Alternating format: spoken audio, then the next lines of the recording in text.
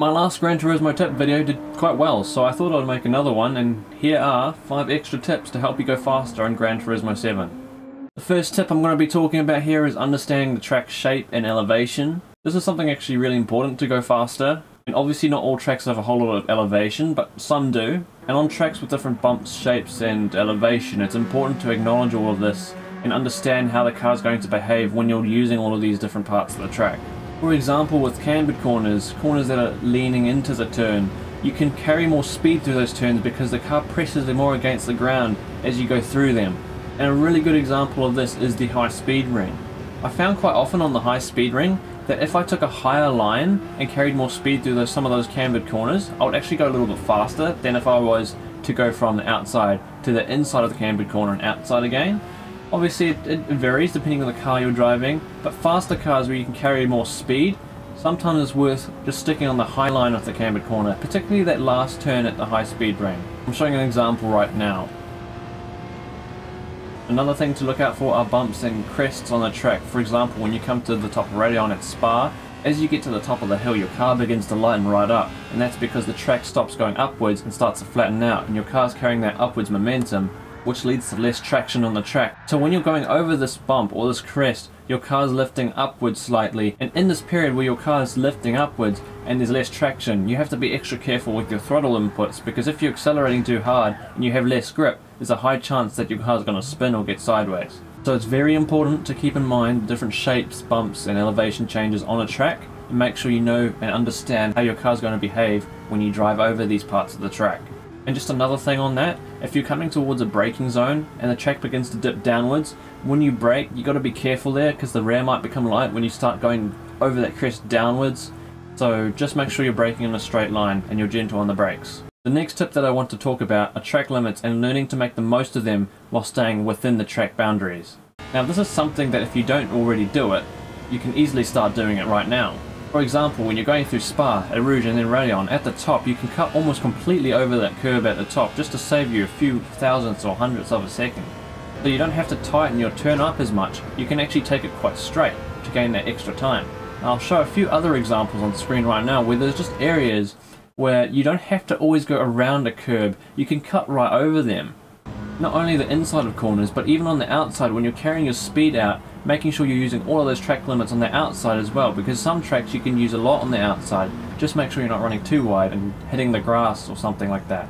Sometimes there's a layer of concrete or astroturf, or just a little bit of extra track limits on the outside of the curb or the white line that you're able to use. It's quite a simple tip, but if you're not using the most of your track, then you're sacrificing a whole lot of lap time. Just before continuing, I would like to mention that I've linked up with simrace247.com. Simrace247.com is a community-based website that caters for many, and I would highly recommend for you and those of you who have an interest in sim racing to go check out simrace247.com, where you can find all your latest news and updates about sim racing. You'll also be able to find some of my video guides and content on Simrace247, so please go check it out. My third tip here is about not accelerating too early and making sure that you're patient with your throttle inputs, and this is not the same topic as I talked about in the last video about throttle control. This is a little bit different. What I'm talking about here is sometimes it's tempting to get on the throttle as soon as possible, like maybe before the apex of a turn or before it's realistically possible so that you can make it at the corner optimally.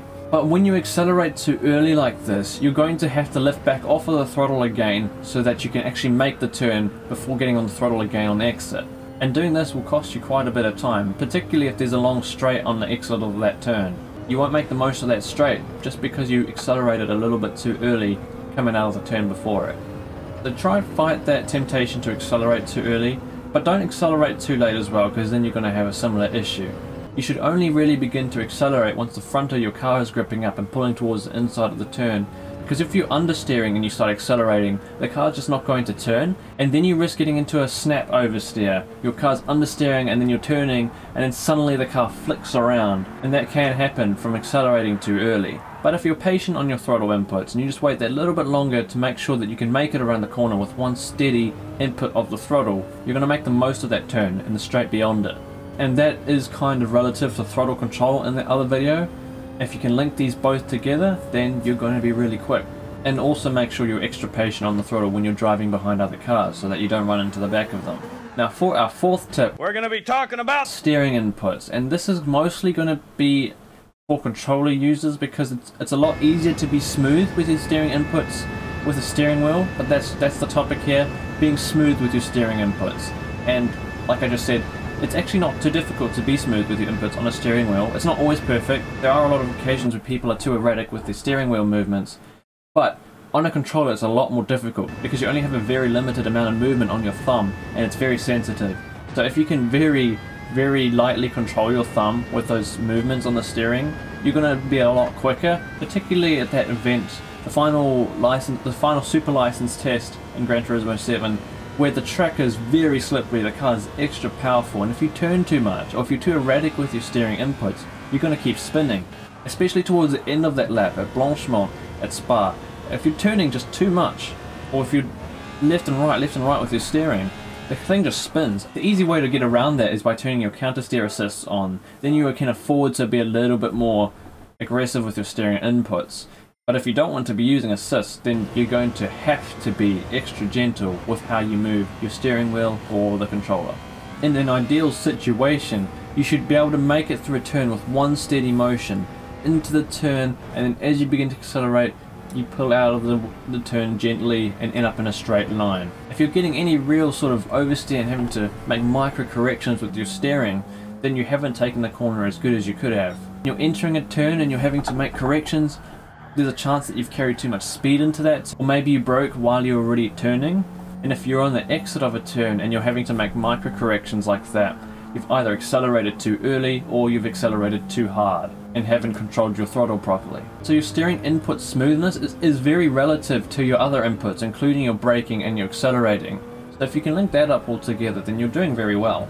But my advice here would not only be very smooth with your steering inputs, be smooth with your braking and accelerating inputs as well. Check out the previous video I did about the Gran Turismo tips on throttle control, because that way you'll be a lot smoother with your steering as well. And for the final tip of the video, I'm going to be talking about braking at the right points, because if you're braking too early, you have to lift off of your brake and then brake again, and when you do that, you're likely to overshoot the corner, because when you lift off of the brake, you start carrying too much speed into a turn and you end up going deep. Not always the case, but it's definitely not the right way to brake. And you will lose a lot of time if you brake early, have to lift, brake again. Even if you make the apex, you're still going to lose time if you're braking too early. And braking too late, well, that one's kind of obvious. You're going to miss the turn and you're going to have to slow right down to make the turn, and you've probably missed the apex as well. And not only that, but also if you brake at the right points but you hold the brake pedal for too long, that also costs you time. You need to make sure that you lift off the brake pedal at the right time so that you can carry speed through the turn. I did cover that topic about letting off of the brake at the right time in another video up there if you'd like to look at it in a bit more depth. But here I'm just talking about braking too early, too late, and making sure you find that good point in between. Ideally you should brake one time into a turn, not have to lift and not have to put it down again. And as you begin braking, that should be the hardest point of braking. And then as you get towards the turn, or as you begin turning in, that's when you should begin lifting off of the brake pedal, which is obviously trail braking.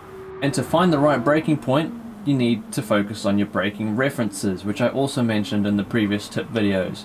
So those braking references are super important. Make sure you nail those. You can use those braking references to help you find that proper braking point, and then use that braking reference every time to make sure that braking point is consistent. So now what I'm going to do is I'm going to show an example of each one of these tips that I mentioned alongside a bad example, just so you can see the difference, and I hope that might help you a little bit. And thank you all for watching. I really appreciated your support on that previous video, and I hope you like this one as well. And if you guys do like this one too, then I might make another one of these videos sometime in the future. Let me know what you thought of those tips, and as always, feel free to share your own tips in the comments. Others would love to see it. Thank you for watching, and I'll catch you soon.